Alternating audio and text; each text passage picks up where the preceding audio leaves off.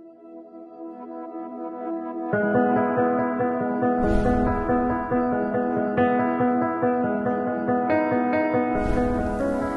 Rosebank Union Church family and friends who have joined us. Welcome to our church service.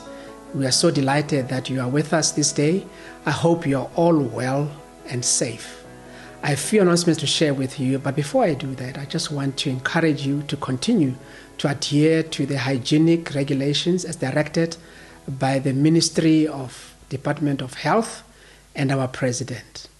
And please do your best as responsible citizens to help in the national effort to contain the spread of the virus by remaining indoors and only go out if necessary. And when you do take precautions as directed and requested. I want to thank each one of you for remaining faithful in loving God and in loving others. Thank you for all what we are doing in helping and encouraging others in our church community and beyond. Your giving and your support for the ministry of our church is a source of encouragement to all of us, especially during these difficult times. In terms of announcements, all our services and activities at our church campus remain suspended until further notice. We encourage you, if you are able, to access helpful resources by regularly checking in our website at www.ruc.org.za or download the church app from your smartphones. If you are struggling and in need of prayer or support, please use the prayer portal on the website to log on your prayer requests. Or call the office. If you get an answering machine, wait until the end and take note of the number of the pastor on duty, and you can also leave a detailed message. We will come back to you soonest. Stay in touch with us and do give us feedback regularly.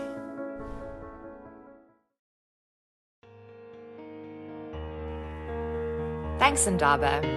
Now, as we start to enter into worship, we'd like you to read today's scripture passage. Please read 1 Kings chapter 8, verses 52 to 61, either from the screen or from your Bible.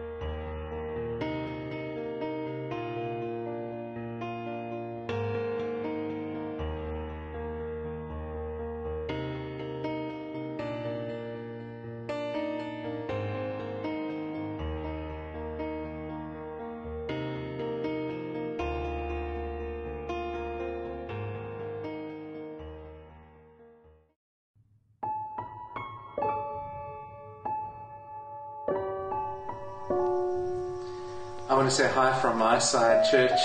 So good to see you, even virtually from a distance. And I'm really just praying that God will meet with you through this worship time this morning. I wonder if you know, what is the most repeated command in the Bible? Well, it's the command, fear not. And I believe that it appears 365 times in the Bible. That's once for every day of the year.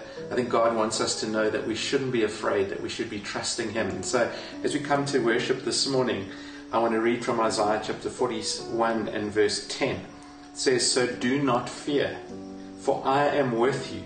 Do not be dismayed, for I am your God. I will strengthen you and help you. I will uphold you with my righteous hand."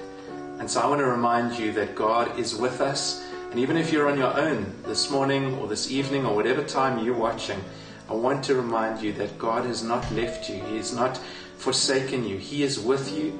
And He is sovereign. He's sovereign over all of your fears, over all of your doubts, over all of your hopes, all of your dreams. He's there and we can sing together, Blessed Assurance, Jesus is mine.